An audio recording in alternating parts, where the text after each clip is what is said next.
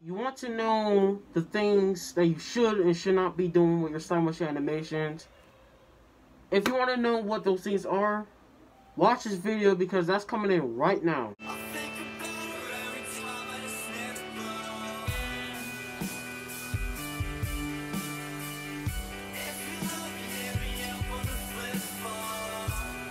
Yo, what's going on, you guys? This is Ultron 2, and welcome back to the Ultron 2 show coming to live by the power of the internet. So guys, check this out real quick. So, I have a very special video here, and I have some things that I need to talk about and get off my chest. And I'm going to be getting back into more stop motion, like advice videos and stuff like that. And I also had another person who wants to start stop motion animation, and he did contact me on Instagram, and we did have a group chat. We had to talk and whatever, and I did explain things to him. And hopefully he is watching this video, and you know who you are. So, things that animators should and should not be doing. And I'm not speaking for all animators, so just to put that out there, I'm only particularly talking about the stop motion community, stop motion animators in general, you know. The smaller part of the stop motion community, not the big part, because a lot of these animators out here already know the rules and aspects of stop motion animation, but I'm talking about the smaller creators and people like me. So, yeah, and just to put this out there, I am not a professional. I just have a lot of known experience. So, yeah, so I've been in so much community for a couple of years now, and I've seen it all. I've seen a lot of stuff that's been going on, good and bad. And for those who don't know, I started YouTube back in 2014, right? So, even during that time, before I started YouTube, I've seen a lot of animators. I've seen a lot of stop motions. When I first started off YouTube, I wasn't doing stop motions. I was doing like iPhone videos, Beyblade videos, stuff like that. It blew up my channel. Grateful for that. I'm very grateful for that. And down the line, I was making stop motion animation videos, right? So I wanted to try to do that. And of course, it's hard. Stop motion animation takes a lot of time and effort. It's not an easy thing that you could do.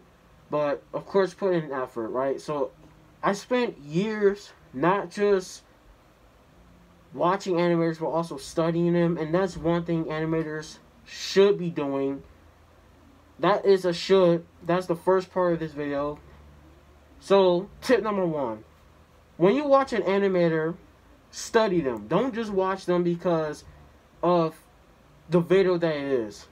You can, there's nothing wrong with doing that, but if you want to be a stop motion animator, if you want to improve, watch their animation, ask questions, feel free to comment down below what things you liked about it, what things you didn't like about it. Ask questions about how did you do this, how did you do that. That's one thing a lot of people are not doing, and that needs to change. Even I do that. I've changed. I've asked animators, how did you do this? How did you do that? What effects do you use? Be very responsive, you know. Use communication. You have social media for a reason. So, that's tip number 1. Tip number 2, but this one will be for things that you should not be doing. Others would agree with me when I say this. And this is especially for those animators who get a lot of money to buy figures or whatever. Or if you just use your money to get figures in general. Whether if you have a bunch of money or not. Save your money. That's definitely the second thing a lot of animators need to be doing. Save your money. And I hate to bust your bubble, but what I mean by that, I mean stop buying a bunch of action figures. Right? And you're probably like, oh, Tron, you don't want me to buy action figures and stuff like that? That's not what I meant. I'm saying is, you need to invest into more equipment. You need to buy a new camera or a new phone, no matter what you use. Or if you use a computer. Like, I'm trying to get a new computer when I get a chance to. I can't work right now because of the coronavirus. So not everybody gets the opportunity. But if you know you're working right now, you have a job, use that to your advantage. Instead of buying a bunch of figures, you could be out there saving your money to get a better camera, better computer, upgrading your arsenal. This is your time. You need to take advantage of the situation, because I know I would. If you guys spent less money on buying figures and more time and effort in your camera quality and stuff like that, your animations will look much better. Like, that's what I did. The only income I make from is YouTube, right? And I'm very grateful for YouTube and also you guys watching the videos. If it wasn't for you guys, a lot of stuff I have in this room I would not have. Even this chair I'm sitting on, right? That's the only income I have. And I don't make a lot from it, but I use what I have. You know, I'm very appreciative. Life is short. Don't take things for granted. Tip number 3. When somebody gives you advice, take the advice. Don't take it for granted. You know, I've seen a handful of small animators in this community who sees advice to their advantage, and what do? Throw it away. Just like that. They don't use it to their advantage. For example, all that jazz. Like, he made advice videos, and we have some little kids out here taking what he says out of proportion. They don't take it and use it to their advantage to improve their videos. So that kind of what turns people off. You're supposed to use their knowledge to your advantage, not abuse it or neglect it, you know? And this is why we have people who don't appreciate things for what they are. And that's just a problem. That's just a no-no. So, and I hate when I see an animator who takes criticism, whether they like criticism or not, they repeat the same mistakes over and over. If somebody tells you, get some good lighting, you see this lighting, you see how good this is, and you see how my camera quality is. I have like I'm using my camera to record right now, and it also has a 4K quality feature on my camera because I spent my time and money investing into better equipment. Like, a lot of stuff I have in my room, I have good equipment because I invested my money into it and spent less time on buying a bunch of figures. And we've been there. I used to be like that back in 2018. Summer 2018, I was buying Transformers figures like crazy. But I haven't collected a Transformers figure in 2 years. So, and that, I'll probably say something like that for a different video for like toy collectors. Because people don't make videos like that anymore. If you guys go look up videos about toy collectors, that's probably from years ago. But, yeah, so take your advantage, use your knowledge, and I really do appreciate all that jazz. He's also helping out the Stopmotion community by voice acting for people. And I love his voice acting. I could definitely use it in my Stopmotion. So, just to put it out there, but I appreciate all that jazz. He's actually one of those really cool small animators trying to help the community out. And, of course, we have some little kids out here who think they know it all, and they don't take the knowledge into consideration. Even that little video he made, I'm using that right now. The perfect way how to make your figures walk, right? Do it the right way.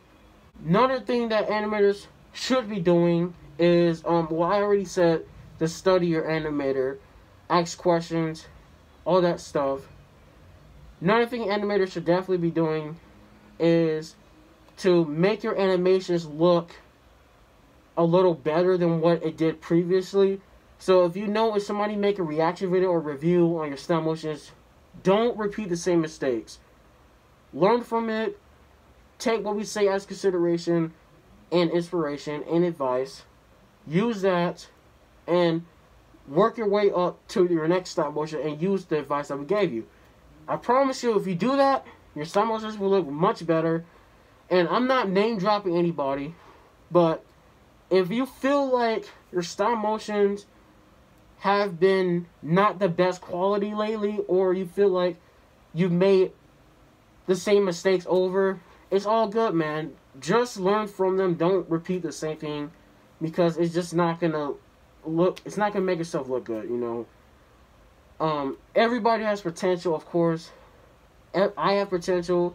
A lot of us have potential. You just gotta use your knowledge to your advantage. Don't take it out of proportion and don't neglect it. You know, that's the last thing you want to do.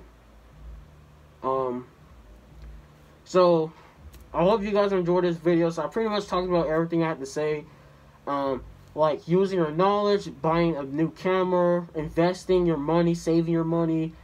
I talked about knowledge, tips and advice, all that good stuff. These are basically my sets of rules that every animator, well, every stop-motion animator should definitely follow.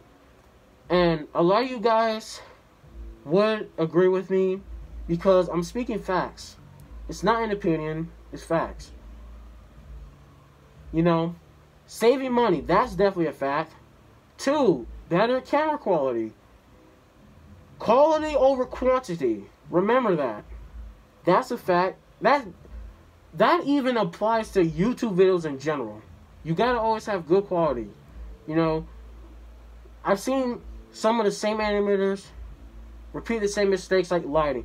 Some of the simplest things like lighting, you guys screw that up. Even with camera, I can understand you can't. Not everybody has money like that, but you obviously have money if you're buying brand new figures. So there's really no excuses. I have that mindset ever since I turned 18. I have the mindset of no excuse. Everybody could be whatever you want to be in life. You could do whatever you want. You just have to have the right motivation, the right mindset, and work hard for it.